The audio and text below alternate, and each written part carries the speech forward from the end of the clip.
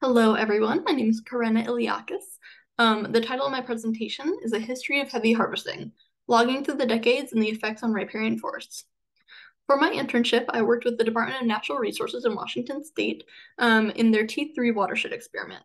And this is an experiment that looks at various post-harvest treatment methods to determine the best balance between economy and ecology, what gets the most bang for your buck while you're also protecting the environment.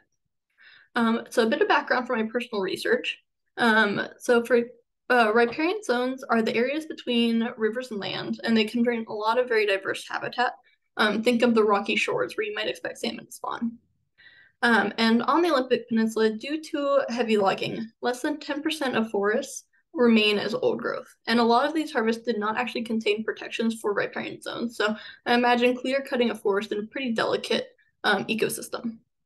Because of this, I looked at the research question, how has historical logging affected the makeup of forest stands and riparian zones within the T3 experimental watershed? So what's the current ecological makeup due to these historical events?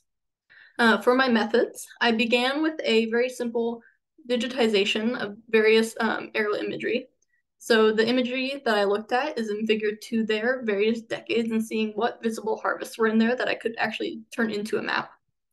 From there, I utilized various historical and modern resources to create comprehensive GIS layer GIS map on these logging events. So in figure 1, you can see each of those individual colors is a different logging event through history. After that, I conducted a literature review of different variables that affect the health of forest stands and methods to mitigate damage. So, think best management practices. How can you harvest while also protecting the environment? And then finally, I collected and analyzed data on riparian forests. And this data included Simpson's biodiversity index, so how biodiverse is these riparian zones, as well as the average DBH, for example, which that's diameter at breast height. So how big is the tree at 1.35 meters from the ground? The results of this analysis show that there's not really a significant relationship between the calculated biodiversity index and the most recent year of harvest. So as you can see in figure 3, while there is some variation from year to year, there isn't one year that stands out aside from 2013, which just makes sense because it's the most recent year of harvest. Things haven't really had the time to reestablish themselves. There's also not a significant relationship between the average DBH and the most recent year of harvest, though old growths here do stand out as an outlier. That is because old growth, they're going to be up to 400 years old. They are inherently bigger than younger trees. But overall, there isn't really a very visible relationship between the DBH and the most recent year of harvest. However, there are signs that despite harvest leaving an immediate impact, so think again that lower diversity in 2013, forest stands are continuing to show traditional cyclical forest cycles. So think pioneer species such as red alder that really situate the land, they're nitrogen fixators, they get it ready for other trees. Those dying off and then being followed by climax species, which are the trees that you expect to stand for a long time. So think Sitka spruce and Douglas fir. And you can see that in figure 4 as there is, for example, very little red alder before 1970.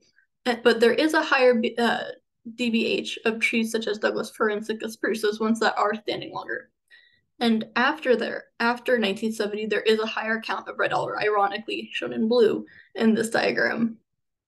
And the significance of this shows that despite these consistent disturbances, despite this harvest, riparian zones and their forests show that they're resilient and able to regenerate to some levels comparable to old growth. So we can imagine that in 50 years' time, these trees will still be there. They will still be larger. They will continue to grow, and these cycles will continue. However, modern logging methods, despite being more sustainable, they still cause significant short-term harm. So again, think that lower biodiversity rate in 2013. They are still cutting down trees. They are still causing that damage, and that shouldn't be understated. But again, they are more sustainable than the clear cuts that we used to have. However, caution should be taken when comparing designated harvest lands to old growth, as these types of forests serve completely different purposes. You cannot harvest old growth like you can designated harvest trees. And harvest lands are always being disturbed, so there will always be some differences in the general makeup of these forests. And then finally, more research should be done to examine other variables associated with riparian health with a larger sample size. So looking at amphibious populations, looking at other variables regarding trees, just really getting more into the nitty-gritty of everything with a larger sample size. Again, these were 22 sites across 16 watersheds, so there's a lot of room for expansion here. All right, thank you so much. I would like to thank my faculty advisor, Dr. Van Kane, for his guidance to this capstone. Thank you to my site supervisor, Teodor Minkova, and my team member, Warren Devine, for their aid and continued support through all of this. And my cat, Frumpkin, for working ceaselessly to ensure I must check my work for cat-produced errors at every turn. And thanks to my other friends and family, too. I guess they're kind of important.